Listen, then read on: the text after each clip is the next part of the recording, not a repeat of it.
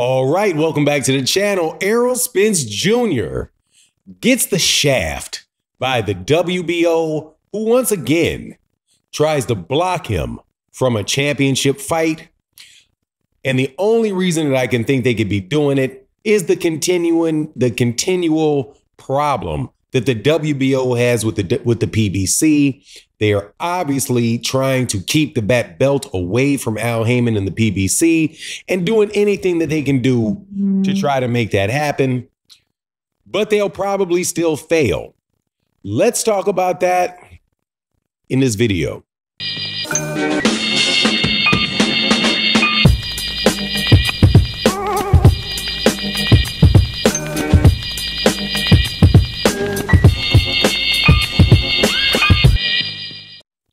In some ways, sanctioning bodies, the WBA, the WBC, the IBF, and the WBO are very, very powerful organizations in as far as they are the ones that control the championship belts. However, at the same time, these same sanctioning bodies have absolutely no power when it comes to the promoters and the big money flying around, because that's how they stay in business. As a result, you see things like you see going on with Errol Spence Jr., Sebastian Fundora, as they prepare for what should be a unification fight between the two for the belts held by Sebastian Fundora. However, the WBO seems dead set on getting that belt away from Sebastian Fundora and to anybody other than somebody with the PBC. And they even go so far as claiming that they will strip Sebastian Fundora for fighting Errol Spence if certain things are not met, even though Terence Crawford is not going to be fighting Sebastian Fundora. Now, before I get into the details, let me welcome you back to the channel. If you're new to the channel, please accept my invitation to hit the subscribe button, hit the bell icon so you can be notified of when we release more videos. And if you're a longtime subscriber and a supporter of the channel, thank you guys so much. But let's get into this, because this is something that has been very, very annoying for me the entire time I've watched the sport of boxing. I think it's one of the more confusing things out there about the sport of boxing for people that come in and just want to see a fight. And it is the sanctioning bodies.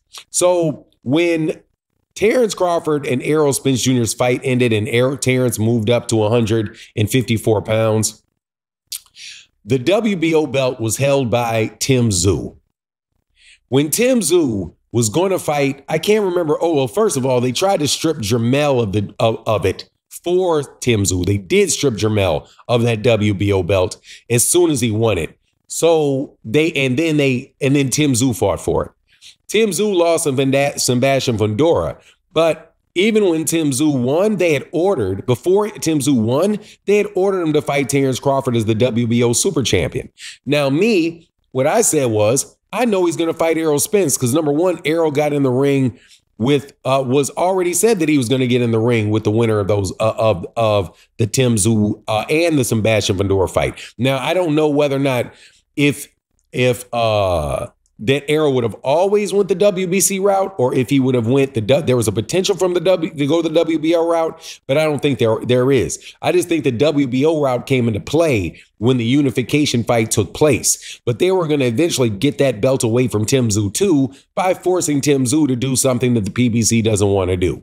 So in this particular purse bid that took place for the Terence Crawford versus Sebastian Fundora fight that would have been for that belt, well, Terence Crawford decided that he wasn't going to do it.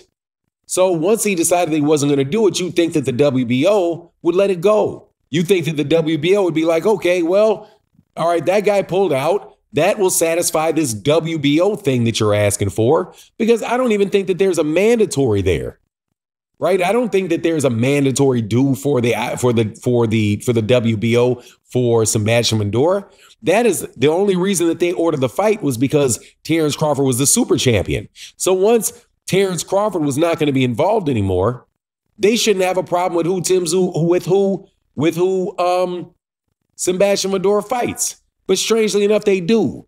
And they put out this edict that says, well, we're not going to allow you to fight Errol Spence unless Errol Spence gets ranked and he's an active fighter.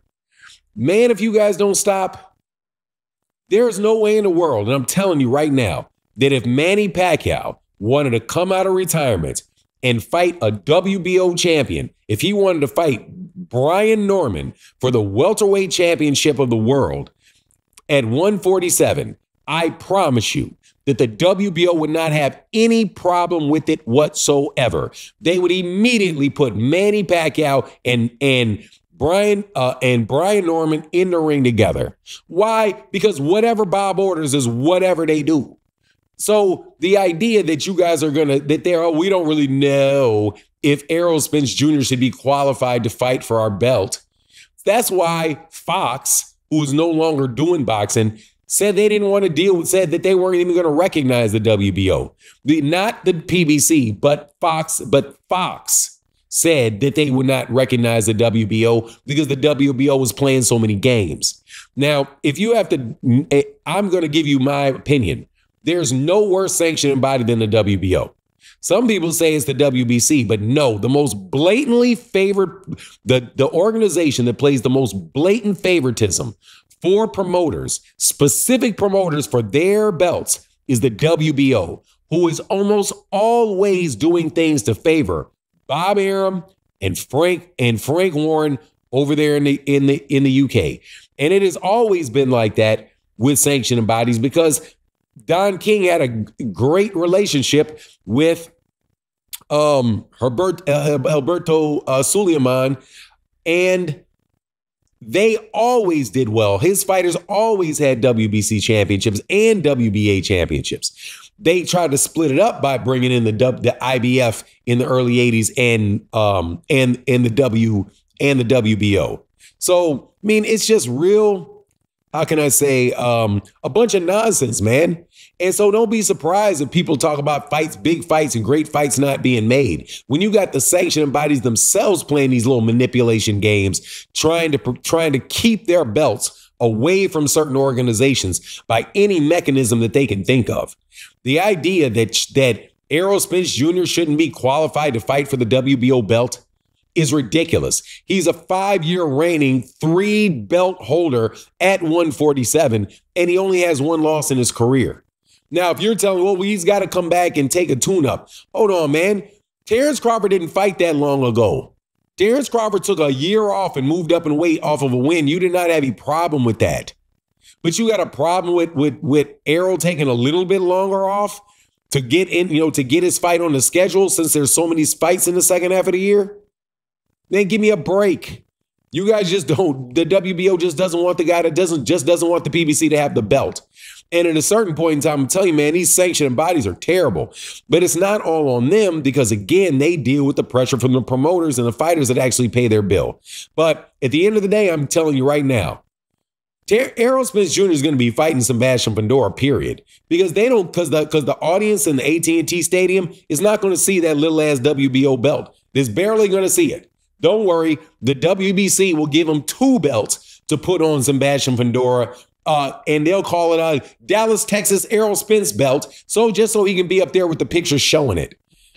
Man, I'm telling you, do not like the WBO. Have never liked the WBO. I've seen this move the entire way. Terence Crawford never had any real intention on fighting Sebastian Fedora. They just want to hold the show up and hope and see, okay, well, if Terence doesn't fight, let's figure out how we can hurry up and get this over to Bob Arum. Does Bob have a fighter that'll go to 154 like Teixeira or somebody like that, or Cotto or somebody like that? Saddam Ali? One of those guys that had that WBO 154-pound belt. Anyway, that's my take on the matter. Please let me know what you think in the comment section. And with that, I'm out. Deuces.